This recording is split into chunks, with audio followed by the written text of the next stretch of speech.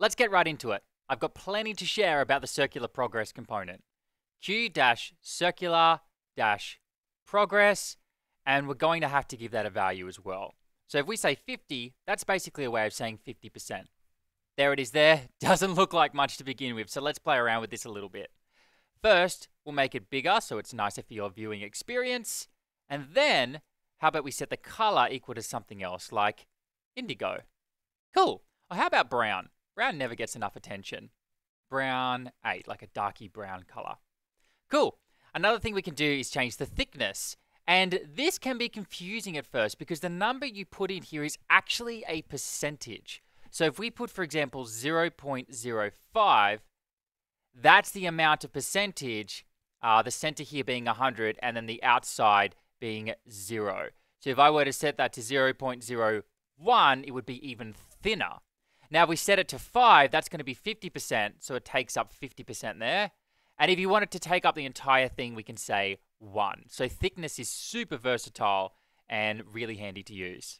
Another thing we can do is say center color and change the center color. So how about we set that to brown-2, just to add a bit of a brown shade into the center there. And then we can, of course, change the track color as well. So if we set that to brown-4, it's going to let us see that there's a little bit more left on the track. In fact, I think it might look better if we set that to a 1 and maybe this to a 2. Yeah, that looks nicer to me. What else can we do? We can reverse it. So if we say reverse, it just flips it to the other side.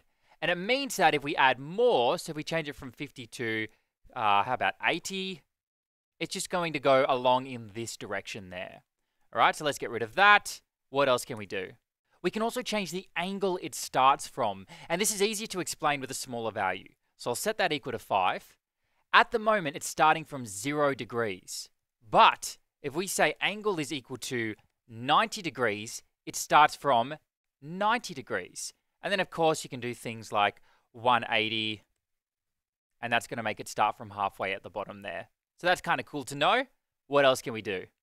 Oh, this is an important thing to point out. We actually get a little bit of animation. So if I come down here and add a button here, and then I say @click is equal to, and how about we have a variable called progress that we model here for the value. And I'll set it to 180 when it is clicked. So we'll copy that. We're going to now model progress, and let's go ahead and actually use that using the comp API. Setup. Return progress, const progress is equal to a reference to, how about 10 by default? There we go, it's 10 by default. We click on this button, and notice we get that nice animation there. What did I set it to? 180, that's wrong. I meant something like 70. There we go. Cool. How cool is that? We get that for free. All right, so let's close this out and see what else we can do. We can set a minimum and a maximum value. So if I say the maximum here is 1,000, this is going to be a lot smaller. And if we change this first number to 500, that is the new 50%. So that's pretty cool. And then, of course, we've also got minimum as well. So let's set the minimum equal to 100 and the maximum equal to 200. And now if we give it a value that's equal to something like 50, it's just going to show nothing here because it needs to be over the minimum, which is 100. So let's say 105. And there we go. Now we get a little bit of progress. So that is between 100 and 200. That is 5 units between 100 and 200. So let's change this to 150, which should give us 50%. Cool. What else can we do? Well, I might close that out. And let's bring this back to 50. And I want to play around with the center here now. There's actually some cool stuff we can do there. If we say show dash value, it's automatically going to show the value in there. How cool is that? And then we can start changing the font size. Font dash size is equal to 22 pixels. Just to mess around with that if we like. What else? Oh, we can actually tap into the center now. So if I come in here and actually throw something into the center, my center, it's going to overwrite that. Okay, so this is silly by default, but we can play around with this to make it look good. So how about we start by saying Q-avatar. We'll throw an avatar in there.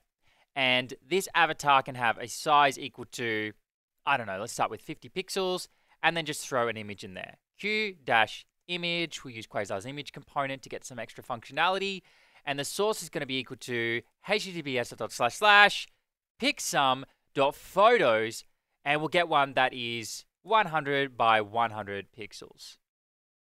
And there we go. If we like, we can make this a little bit bigger, like 200 pixels. All right, that's a little bit too big. How about 150? Yeah, and so you can resize that however you desire. Another thing you might want to do here is show the progress, so we can just spit it out there directly and add an icon before it. So Q-icon, and this can have a name equal to volume_up. Check that out. How cool is that? I think it's awesome. And one more thing I want to show you is that this can be an indeterminate state. Let's just imagine we're fetching the value from the server, and so we don't actually know what that value is yet. We can say here, indeterminate. And then we get this spinner. Then, when we actually have that value, we can set that to false. So how about we actually set this to true, like so. And then when we actually have the right value, we set it to false, and then it pulls in the value and sets it there. That, my friends, is the Quasar Circular Progress component. Hope you enjoyed this one, and I hope to see you in another video.